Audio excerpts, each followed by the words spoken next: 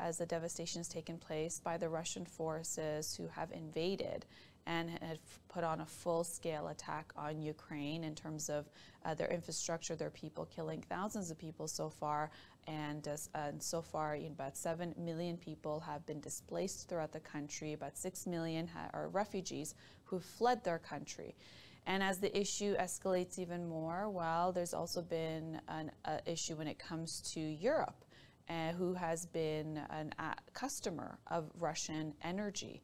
And this has been part of the headlines that we've been covering as of late when it comes to 6 turbines that Canada has released from a Montreal Siemens plant that Russia says is necessary to provide the energy flow to Germany and other countries in Europe. Well, now Russia's Gazprom warns Europe it cannot guarantee future supplies as we're going to be heading into the fall months and the winter months.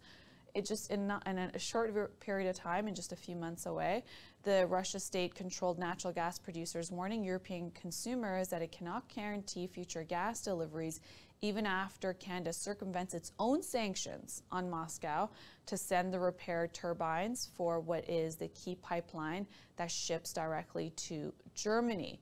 Now, there have been critics of Canada who have petitioned to say you've gone past your own sanctions against Moscow and to be able to send these 6 turbines. And Canada says, no, we're sending it to Germany, and then Germany sending it to Moscow. But this has come at full force as Gazprom saying that regardless of us receiving the 6 turbines, thank you, Canada, for going against your own sanctions, but we're declaring that when it comes to Nord Stream 1, where the 6 turbines were necessary for, they're saying that, yeah, we can't also guarantee that you're going to have your flow of gas that you need to be able to heat your homes in the coming winter months as this is escalating. Now, this pipeline will ship gas to Germany from Russia. It has now cut 40% of its capacity and then now has shut down for annual maintenance. And this is, of course, raised a major flag for Germany and other countries who are dependent